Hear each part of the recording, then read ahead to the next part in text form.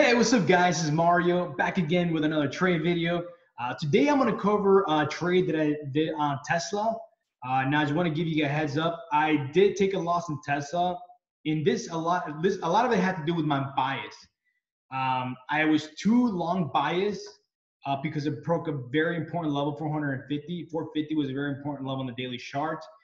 And I want to make this video because I want other traders who made this mistake learn from it. You know, learn from my mistakes and learn why this happens.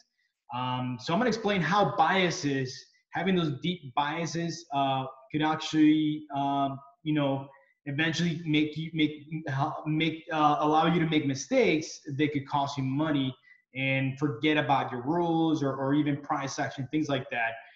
And again, the reason why I was long biased on Tesla is because yesterday, after hours, it was announced that Tesla was going to be added to the S&P 500, and it broke a very important level, which is 450 on a daily chart that I was actually waiting for weeks on. So that in itself, you know, got me excited, and I pretty much, you know, threw a lot of my rules out the window. So I'm going to discuss that trade, guys. Again, don't forget to smash that like button if you learned something, and also subscribe to this channel. Let's get started, and let me show you my screen. So this is what happened, guys. I want to give you an overall bigger picture of what has been happening in Tesla for the last 6 months. Of course, we had this huge run up. You know, once they declared that they were going to get a stock split. Humongous run up. After that, it's been consolidated literally since September, like almost like 3 months. And it has been topping out here at 450. So this 450 level is definitely a very, very key level for, again, like I said, the last 3 months. And looking at the chart, you know, I've been literally buying on my long-term account on these dips. You know, any dips to like 350, even 400, and I've been holding. I've been holding in my long-term account because I believe in the company. I do believe in Tesla and the products and services they offer, and I am a long-term investor. But as a day trader, I've also been looking for this 450 breakout to make a trade. So it finally broke out today. You know, there was a very important announcement that Tesla was going to be finally added to the S&P 500 index, something that it was already been rumored for a couple months.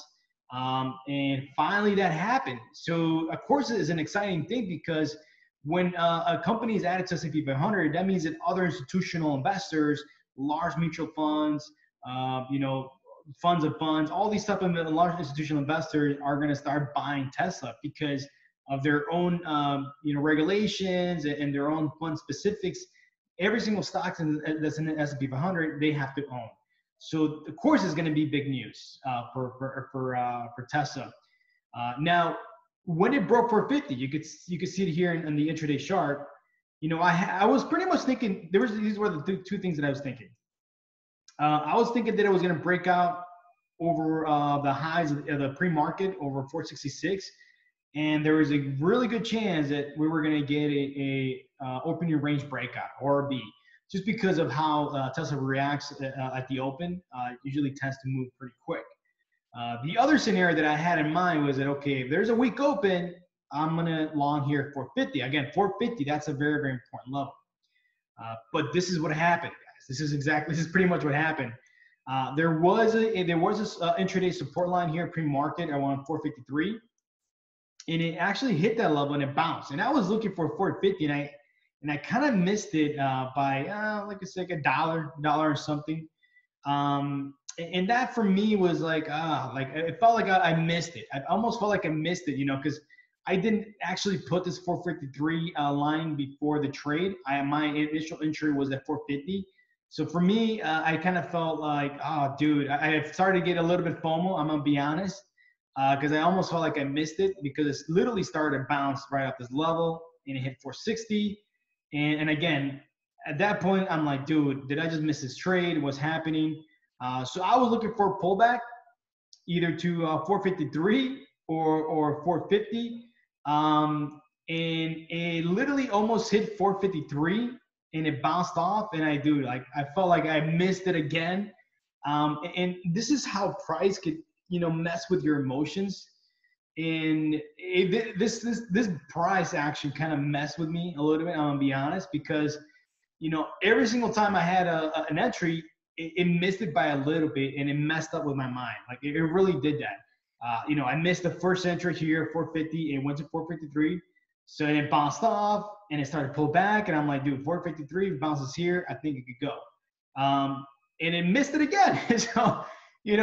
So, I hated that, and it started to bounce, had a really nice candle, and I was like, dude, I think this thing could trend. I think this thing could trend, and looking good. I think this thing could break out. I'm looking at this little double bottom type of W pattern, and I'm like, dude, I think this is it. So that's why I got in. And my thought process was like, okay, I'm gonna get in here, and I think it's gonna break out. I also have entries here, 450. I think if it does end up pulling back, it might hit 450 and bounce off 450, and we get it go. So that was my thought process. But again, I failed to recognize the chart and the price action. So that was the mistake that I made. So it did go to 450, but it broke a lower low. So entering on a lower low is really not a good idea, even if there's very important support level in the chart, just because it could continue to go down. It's kind of like breaking the death line. Once it breaks a certain level, this thing could continue to downtrend. So that was the first mistake I made. I should have either stopped out when it broke below 53 on this entry, and I shouldn't have added. I had this order here, 450. This is a mistake. I should have not had this order here. So I made two mistakes. I chased based on FOMO, and I added after it broke a lower low. So I made two mistakes right off the bat. So it continued to sell off. And the crazy thing about it, I had another order at 440. So, because my initial thought process was like, okay, if it opens weak, we get a 440, 450, 440, 430, and I have entries at those levels. So, getting at 450 and then 440, I was perfectly fine. So I kind of let the price action do its thing. It finally started to kind of like base out, and I decided this is where things get a little messy. When you're down on a trade, sometimes you start to make even more mistakes and compound your mistakes. I actually decided to take half of the position right here once I noticed that this was not gonna like bounce off right away how I expected. But I still had half of the position. It kind of held this 450, 46 area. And I was like, dude, I think it's holding. I think it's bouncing. So I decided to add back. So this position I took out, I decided to add back. And I was looking at this trend line right here. And I was looking at this trend line. It started to bounce off, starting to base, but the other reason why I decided to add back is because I noticed that the NASDAQ was starting to trend. The NASDAQ was trending. Not only the NASDAQ, but also the S&P 500. They're both trending, and they were looking really nice. And I'm like, dude, Tesla is going to go with it. It's going to move. It's going to reverse. And again, I already had this bias in my head that, hey, Tesla for 450, hey, it might be, going down below it, but I think those dips are going to get bought off, and we're going to break again of 450, and we're probably going to break VWAP, maybe 460. Who knows? This could be an all-day trender. So that was overall the bigger picture that I was looking at. So, again, I added here. It started testing 450, and another mistake that I made, I decided to add a 450 because, again, major level, I felt like, okay, this is breaking, this is breaking right here. I think this downtrend, whatever has been going on here, is going to finally break up, and we're going to start reversing and going up. The S&P 500 is moving. The NASDAQ is moving. They all look really good. I think this could be it. And my thought process was like, okay, I'm adding here as a confirmation, full size. If it doesn't work, I'm going to stop out if this trend doesn't hold. So that's pretty much what I did. I stopped out. So I was like, dude, this sucks, man. Why did this happen? Why isn't Tesla, acting accordingly? The market is going, S&P 500 is moving, and the Nasdaq is moving, and Tesla is just not looking so hot.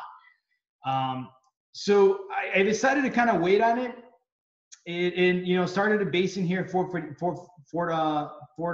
call it, 446, and it had this huge washout, and it was a washout that got absorbed. So when it hit this level, I was like, dude, I'm gonna buy this, dude. I'm still believe that this is gonna go. I still believe this is gonna move. I am still looking at what's happening with the Nasdaq, with the S&P 500. I think this thing could move. So, of course, me being biased, and again, this comes to my bias, and the reason why I did is because of my heavy bias. That's what's going on overall the long-term picture of the chart. I decided to long again. I went again. Whatever shares I stopped out here, I decided to go long again. If this continues a trend, it breaks above 450. Hey, it's not gonna be so bad. This loss right here ain't gonna be so bad. But it didn't. It literally reversed again. So I got stopped out again because again my stop was right here. Reversed again, but then 446 got absorbed again. So I'm like, dude, what is going on here, dude? Tesla's playing games here. I'm gonna get back in because again, I am biased. I'm still long biased. I really think that Tesla could move. Everything's looking good. The Nasdaq is moving. The S&P 500 is moving. I think market makers just playing with me. I'm gonna get back in. I got back in again here, and I'm looking at this level 448.50. This breaks above this, dude. I think this thing can move. We just need some volume. All the thing is missing is volume, and it didn't. It kept making lower lows, and it broke below this level. This was my stop, and I got out. And I was like, dude, something's not looking good. I am done with this Tesla trade. This is not looking how I expected. And I took some paper cuts, and those paper cuts added. So I am glad that I did get off, because if you guys could see, this thing trended crazy on the downside. And again, I made a couple mistakes. I broke my discipline. I broke my rules. Again, a lot of it had to do with being overly biased, having too much bias in the long side, just because, again, I've been waiting for this Tesla to break over 450. That when it broke, I was excited. I was thinking, I'm buying all these dips, man. I'm buying all these dips around 450. Below that, I think this thing can move. But I failed to recognize a price action. And I broke some of my rules. One, I chased right here. Two, created a lower low. I shouldn't have added here. I should have waited for another higher high, lower high. Or a higher low. So, and I did it. I was too biased. I was adding, 450, and I was adding, right here too. So I failed to recognize a price action, and I paid the price. Now, I did end up losing more than I would usually risk on one of my trades. And that was another thing too. When you're heavily biased, what ends up happening too is that when you are losing, but you're still believing that trade, you still believe in the overall picture, even if the chart is telling you something different, you will be willing to risk more because you want to be proven right. You want to be right. You don't want to be wrong. You want to be like, dude, I'm going to beat the market makers. I am right. I know I'm right, et cetera, et cetera. And that's what causes a lot of traders to lose. And it got me today. It really did. So overall, guys, I hope you guys learned something from this trade that I did, because that is something that a lot of traders do face, and it happens to a lot of traders when you're overly biased on being long or short. You sometimes fail to really pay attention to the price action, what the price is telling you, because of these other outside forces, whether it be your own bias or whether it be the market and what they're doing. And then you fail to recognize your mistakes. And sometimes because you're so biased, you don't want to be wrong, you want to be proven right, that you're willing to risk a little bit more than you usually risk. And that's exactly what happened to me today. So again, I hope you guys learned something from this video, guys. Be careful with your biases. You know, if your initial plan does not work, get out, because usually, you know, if you hold that bias, you can lose money. So again, don't forget to smash that like button, subscribe to this channel if you learned something. Feel free to ask any questions if you guys have any questions down on the YouTube comments, and I'll be answering to all of them. All right, guys, have a good one. Take care. See you next time. Have a good one.